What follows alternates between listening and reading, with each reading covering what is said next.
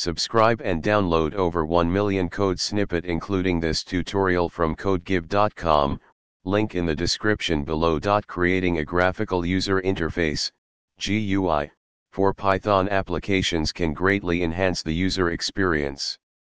In this tutorial, we'll explore how to redirect Python console output to a GUI window using the Tkinter library.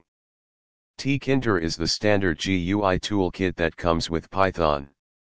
Let's create a simple Python script, console_to_GUI.py, to demonstrate redirecting console output to a Tkinter GUI. We create a ConsoleRedirector class that overrides the write method of sys.stdout to redirect the console output to a Tkinter ScrolledText widget. The app class sets up the Tkinter GUI, creates a ConsoleRedirector instance, and uses it to redirect console output to the GUI. The run_demo method is an example function that prints messages to the console, demonstrating how the redirection works. The exit_app method restores the original sys.stdout and exits the application when the exit button is clicked. Execute the script using the following command.